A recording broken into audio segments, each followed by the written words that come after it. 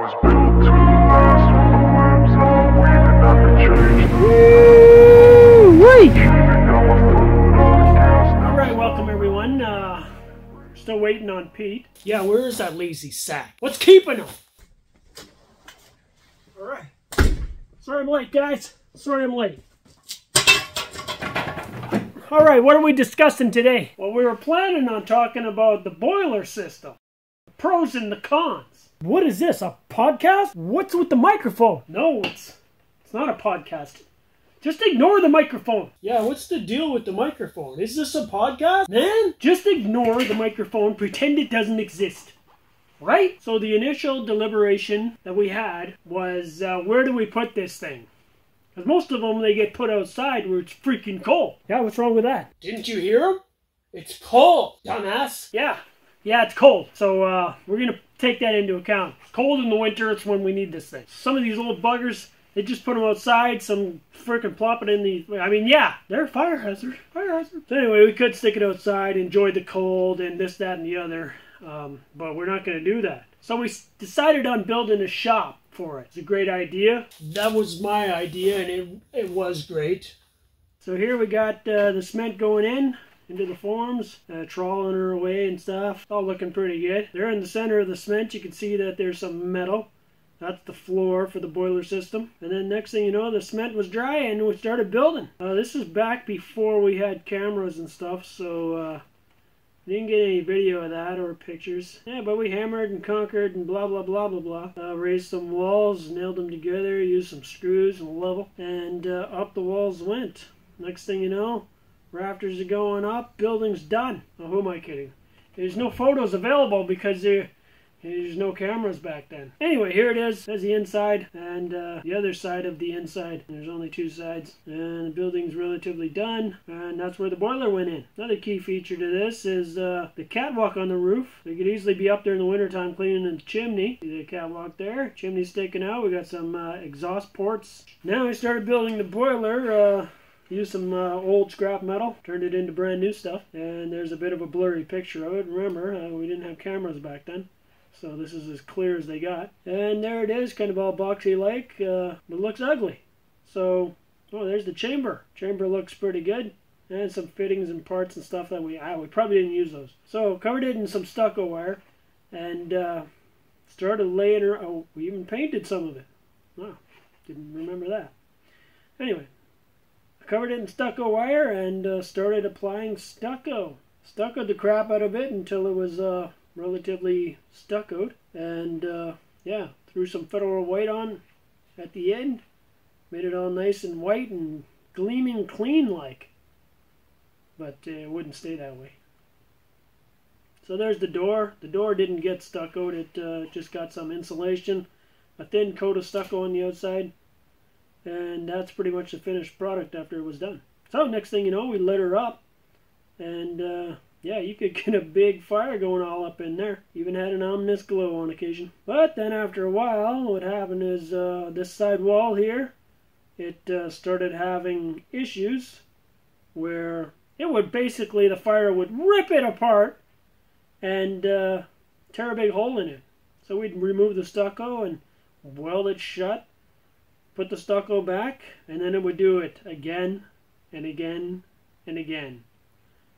So then we came up with Plan B, deliberated on what, the how, the who, the when, and came up with a plan where we were going to rebuild this sucker with water jackets. So once the plan got figured out, we basically took the whole two top tanks of the boiler off and rolled them over on pipes along a track on top of some pallets, got the whole top section of the boiler out of the way.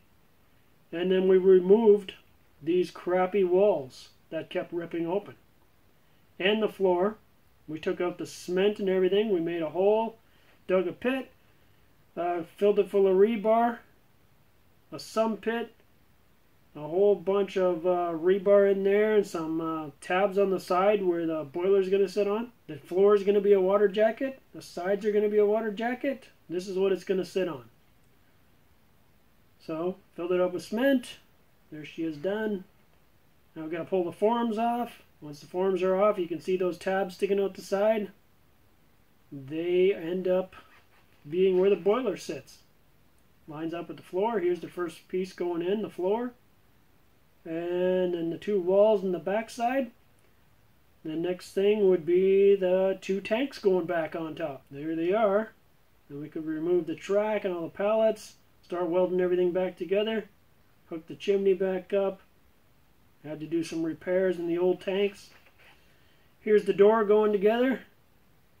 And the door is going to have two vents from the top to the bottom where they open on top and they let the air in down through the bottom.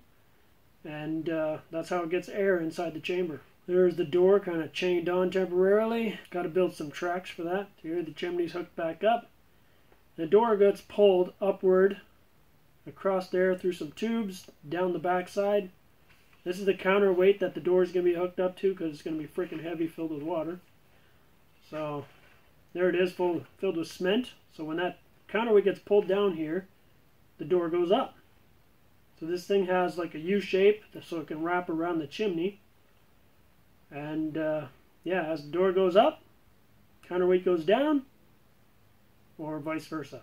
Counterweight goes up, door goes down. So the door rides on a track that's basically a garage door track. Two separate tracks to open the door properly so it creates kind of a bent-like piece of ductwork. There the shroud is built around, so when the door goes up, it goes into that shroud. And it helps to direct the smoke up in through the shroud. Okay, now we're going to go over the pros and the cons. So let's go over the pros first.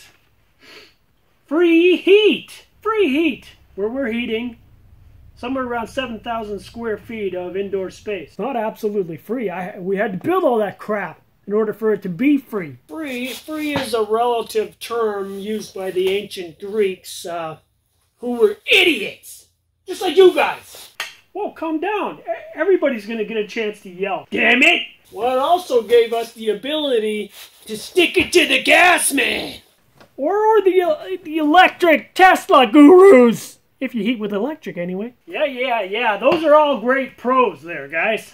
Great pros. But one of the better pros that we got is we got wood for free delivered. Delivery's not free.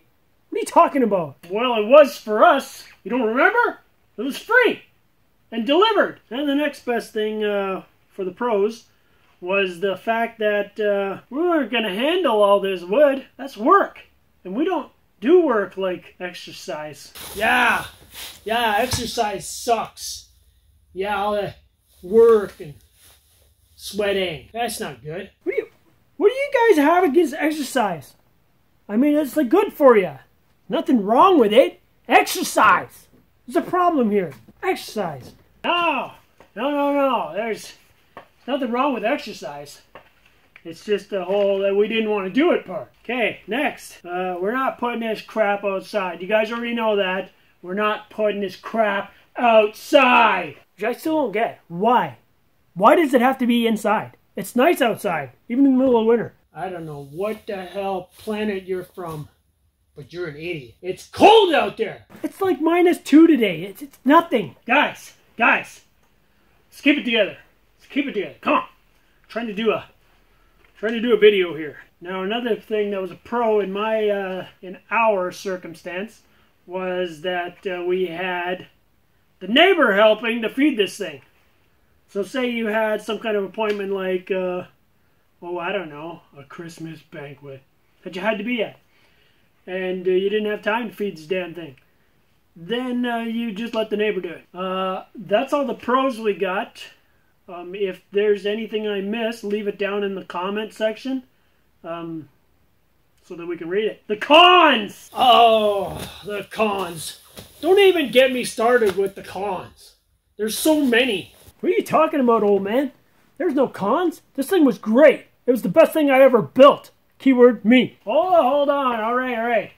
Let's go over these now. Number 1.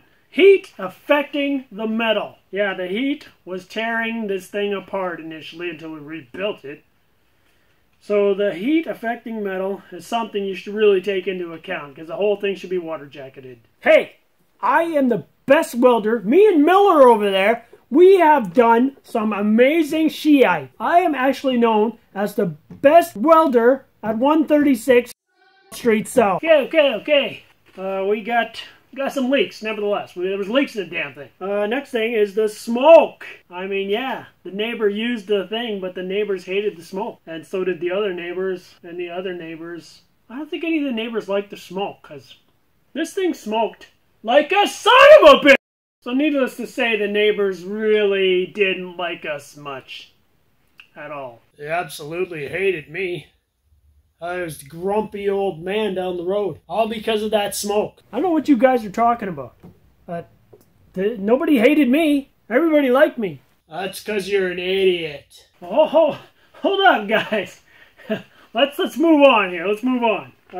This thing was a fire hazard, and we put it in a building, an expensive building. So, yeah. What did you expect? There was a fire in it. Yeah, stupid fire hazard. Yeah, fire hazard sucked. Luckily, nothing ever burned down. So another problem or a con would be power failure. If you have power failure, the boiler stops circulating water. You need a generator. What happens if it's in the middle of the night or you're at work? I mean, power failures could be detrimental. You don't even know what detrimental means. He thinks it means you're in debt and you're mental. Guys, come on. Come on! We're trying to give people some good information here. So if you're getting some good information out of this, you feel like you want to punch me in the face, go ahead and hit that subscribe button. Next con would be pump failure. Yeah, this thing was built on, well, let's just say rust. Yeah, she was rusty all the time, inside and out. She was rusty all the time, inside and out. So yeah, pumps failed. So there's that. Next thing would be, it could have a lot of blowback. What I mean by that is just an aggressive fire that doesn't want to stop burning even when you cut its oxygen. So what would happen is you would just leave it alone for hours on end, and it would creep its way up to temperature, and then it would cut off the oxygen supply. And then if you'd go over into that shop, which I hardly ever did unless I had to plow snow or something, you would go in the shop and the whole thing would be covered in smoke, like a dense fog you cannot see through, from one side of the shop to the other. That's how much smoke would be in there. So how often that happened, I don't know, but I saw it on occasion.